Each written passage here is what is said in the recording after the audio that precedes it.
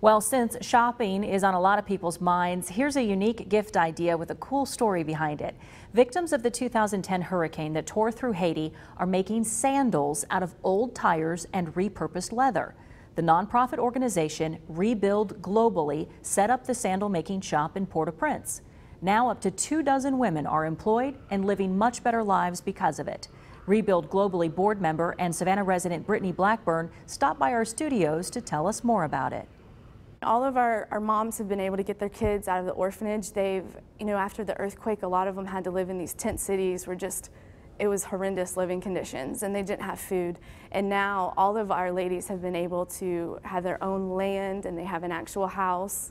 And we see miracles and these life-changing stories happen, weekly.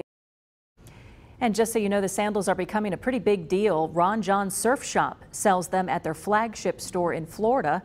And in Savannah, you can find them for $44 a pair at Savannah Foot and Ankle, Blessingdale's, and Unforgettable Bakery. That's a Haitian cafe on Eisenhower Drive. Read more about these sandals at rebuildglobally.org.